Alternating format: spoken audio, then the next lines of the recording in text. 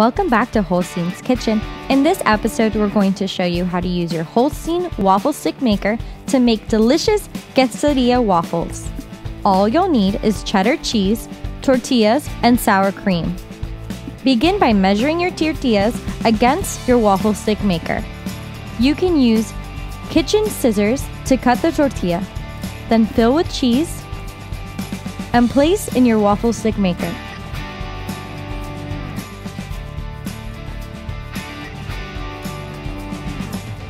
Allow to bake for 7 to 10 minutes, removing your waffle sticks with a silicone spatula. Then use your scissors once again to cut the waffle sticks out. We hope you enjoyed this episode of Holstein's Kitchen. Please check back with us for more recipe tips and ideas.